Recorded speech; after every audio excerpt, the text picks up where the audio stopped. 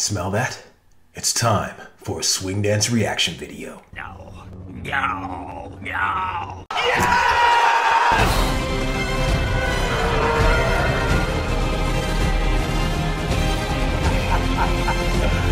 Woo! Greetings and salutations. Welcome to Street Smart Swing. My name is Jamin Jackson, also known as the Galactic Swing Dance Umpire! And I am super excited to be scrutinizing another swing dance video today. But first, make sure you subscribe and mash that notification button so you never miss a swing dance reaction video ever again. I tell you what, we are going to Montreal Riot, Montreal Swing Riot 2017 Couples Battles Finals. I don't know why this is just posted today, but I'm super excited to see it because I'm not sure if I've seen this one before. I heard a lot of great things about this particular format of this event, so I don't know if this is going to be like Lindy Hop versus Hip Hop or if it's going to be a Jack and Jill. We will see about it. Do not let your hearts be troubled. I will be giving you guys the absolute truth about how I feel about this competition and who should be the winner. If you are someone who gets triggered by the truth, this is not the place for you. All right. No punches will be pulled. Oh boy. All right, I know some of these dancers already. Let's see what happens in this footage.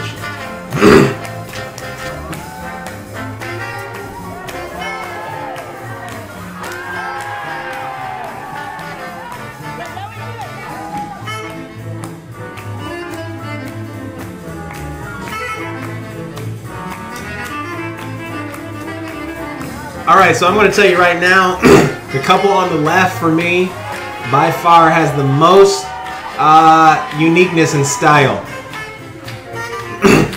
And so they're a little bit more favored for me in this competition.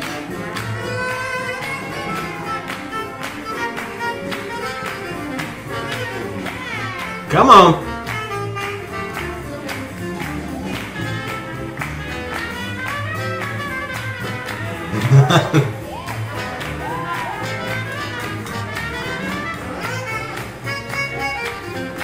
So I don't know if this is just one round or if this is the final, so we're going to see.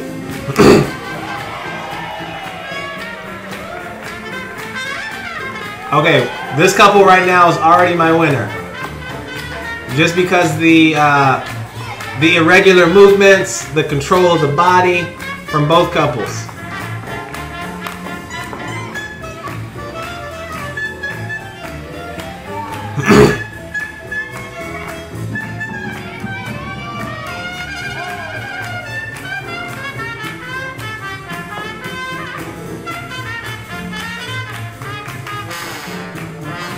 Good timing.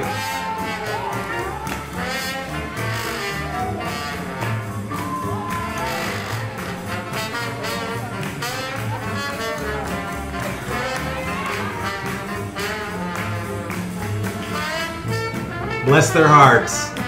They're the other couple. I like their spirit, but they're getting slaughtered.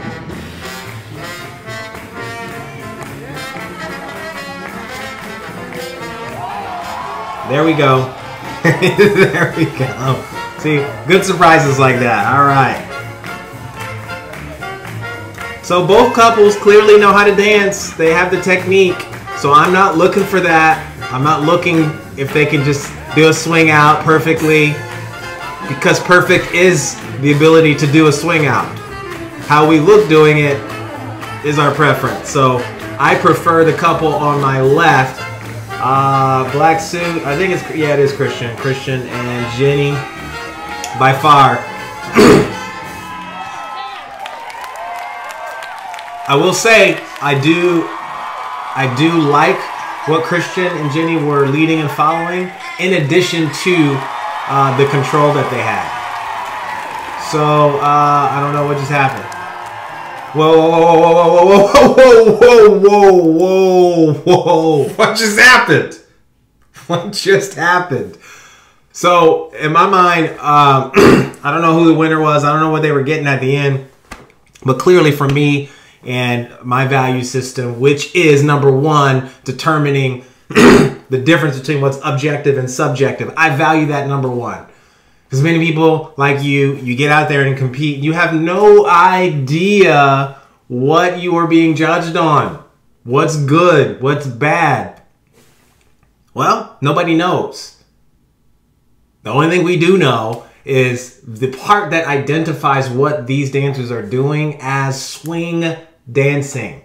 That part is pretty objective. And for me, I like to define that as the control aspect of swing dancing. Can I see the leader do his role? Can I see the follower do her role? In this case, both of these couples were doing that. Both couples knew how to follow. Both couples knew how to lead. And I did not see the leader and the followers fighting each other or basically violating their roles. And for me, that comes across as bad technique, comes across as clunkiness, comes across as insecurity in the dancing. And you can see those things. These couples did not have that. They didn't have any of those deficiencies when it comes to the 25% of Lindy Hop that's objective. And that's the part I just alluded to. Now, in terms of what I prefer, I'm going to tell you, I'm going to pick the couple on the left. That's just my subjective biased opinion. I liked them in this particular competition. I will tell you that up front, and you will never hear that from any other judge on the planet. They will never tell you why. So let me tell you why I liked them better. There were two other categories that I look for when judging. Number two for me, or I would say the second most valuable quality for me, is the ability to understand timing. People will use the word musicality. They'll say all kinds of different things and basically say they were dancing in time to the music. Now, I don't mean just on a macro level where everyone is dancing within the swing metronome. I'm talking about somewhat of macro musicality. And what I mean by that is the phrasing. And I'm talking dance phrasing. Every fourth 8 count, the music begins to transition to do something different. Blues structure is usually on the 6th 8 count. But in this case, most of these dancers were able to hear the macro musicality. They could hear when the transition was going to happen. And when it did, many of them did something different. On the couple on the right, they would choose to do something silly and goofy, and they would repeat a phrase, which I don't mind that. That's just helping the audience understand that the music is doing something different in a very, obvious way. In my opinion, it wasn't as beautiful, wasn't as unique, it wasn't as thought out or original from the couple on the right. I didn't think that when they highlighted the musicality or the macro transition of the music, for the timing, it just seemed redundant. A lot of those moves I've seen before. I've seen it, and it's silly, it's goofy, it's funny, particularly from those who actually did it first, but it didn't stand out to me. Now, the couple on the left, they did some things with the timing, I think inadvertently in many cases. I know the guy in the black suit, his name is Christian, when they were ending their set, he moved away from his partner, he did a spin, and his legs came out, and the musician happened to be playing the note on the trombone at the same time. And there was an audible reaction from many of the people in the audience, which I thought, that's what I'm going for. That's what I value a lot, is can dancers amplify visually what we hear audibly? That's really the goal of timing for me, is can I see the music? And they did that. I not only liked the fact that they could do the timing, but I also look for that third quality, and that is doing something original. That's either being yourself or doing something familiar that we've seen before, but doing it a different way. Now, the couple on the left, they were familiar. They didn't do just 100% original moves I'd never seen. Even the trick that they've done, I've seen stuff like that before. It was just done in a unique way. So that if I saw both of these couples literally do the same moves, I would still pick the couple on the left because how they looked doing it was much more original. I liked his upright posture. I liked her relaxed responding. I liked that. Her response to the fast movements was a little off sometimes. It kind of looked like she was uncomfortable moving that fast and like being super flashy. Some people just stand out more. You can tell that they don't mind like having people looking at them, having attention. But I could tell a little bit that she was just kind of like, she was doing it and it was on beat, but it didn't feel like that was something that she probably would have made up. I don't know. Maybe I'm reading into it a lot, but based on what I saw from her facial expressions, and I'm talking about the lady on the left who was dancing with the leader I liked, I just felt, sometimes it felt like, maybe she was just going through the motions or she wasn't feeling it as much as he was. Either way, I still picked them. I still liked them way better than the couple on the right. And that's what I would say is they had the control. Both couples had that. Couple on the left had better timing when it came to those phrases. Better meaning that it wasn't just campy stuff I've already seen before. They were actually attempting to do different things. But then the creativity part was the part that put it over the top for me. Just watching them do a swing out looked distinct. Watching them do some simple turns looked unique for me because I could tell by their silhouette, if I was watching it in black and white, who that couple is. I could tell it just by seeing that. I can't say that for the couple on the right. I can't 100% be honest with myself and say that I could recognize them if I saw them dancing again with a black and white silhouette. I can't say that. So there you have it for me, guys. That's the winner. I had the couple on the left as my winner by far. By far. So that was really, really cool to see them. I really like his dancing. And I think I like his dancing more than her dancing more on this. I want to see her more by dancing with other people because I couldn't really see Christian, Jenny, that's her name. I couldn't see her much when she was dancing with Christian. I could see Christian doing a lot of different movements.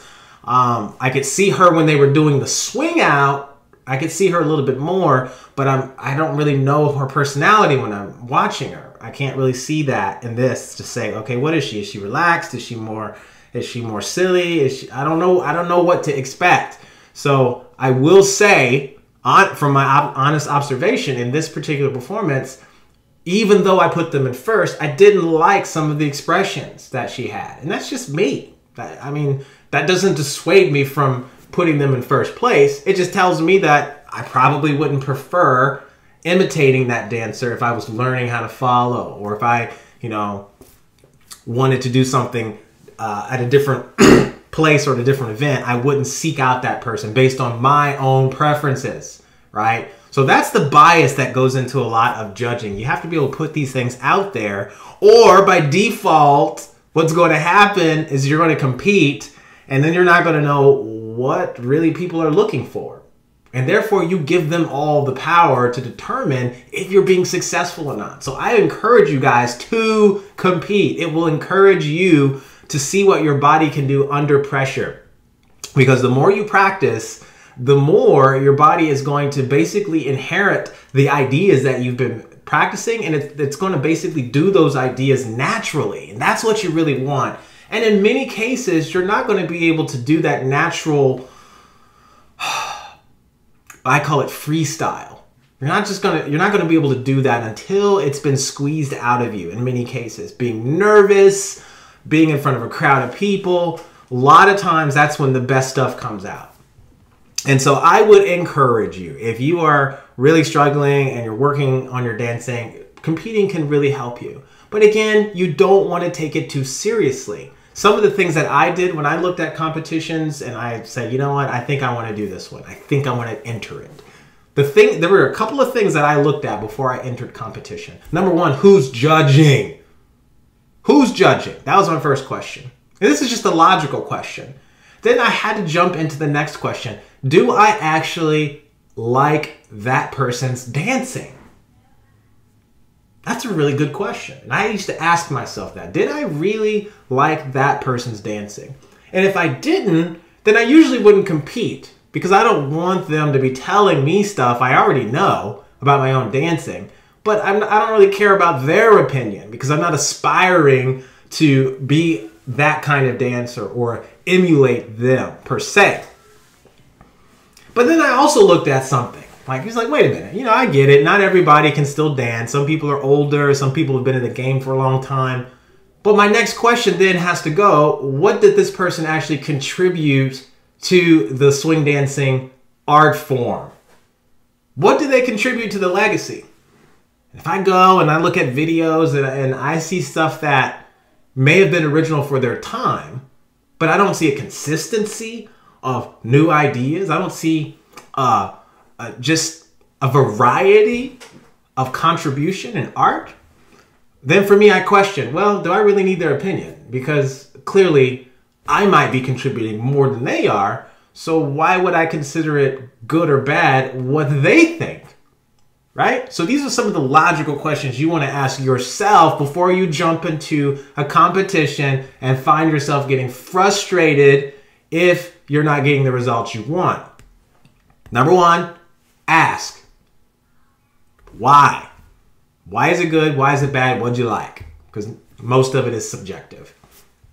But especially if you don't know why you're competing, you have to ask those questions. If you do know why you're competing, you definitely want to check out who's actually judging you. Those are the top things that I did. And when I won first place, it didn't matter sometimes because some of my favorite judges weren't judging me. I wanted to see what they thought about my dancing. I knew they would be honest about, if I was solid on my control part. I wanted them to be honest about an idea I was working on. And I finally was able to do it. And I wanted to get a third party perspective on that idea to see if my intentions were actually delivered in a way where the audience could appreciate it and I could appreciate it. That's why I would compete. So I would encourage you, get out there, compete, you'll love it, but make sure you get context or it will frustrate you. Trust me. So what did you guys think about this one? Who do you think should have won this competition? You heard it from me. I like the couple on the left, Christian and Jenny. I respect their dancing. They're Midwest people like me. I live in the middle of the United States. A lot of people where you guys are at, they don't even know where we live. We're like right in the heart. You got your New Yorks, you got your LAs, and we're like right above Texas. And we're in Oklahoma. I'm in Oklahoma. We call it the head of Texas. Don't tell people in Texas that though. But I think Jenny and Christian, I think they were from St. Louis, which again is very close to where I live. So let me know what you guys thought about their dancing in the comment section. If you have not done this before, I encourage you to check out some of my free courses. Don't sit on the sidelines. Get in the game. Swing dancing is so much fun. It can be easier than how it's been portrayed a lot of times. If you want a very simple, streamlined approach, I've got a fundamentals membership below. You should check that out. It'll really help you circumvent a lot of unnecessary entanglements when it comes to your swing dancing journey. You want to get good fast. You don't want to take 20 years to figure out how to do a swing out, right? So with that said, check out my free courses. Check out the fundamentals membership. If I don't see you guys in class online, hopefully I get to see your comments in the reaction video comment section below. Take care.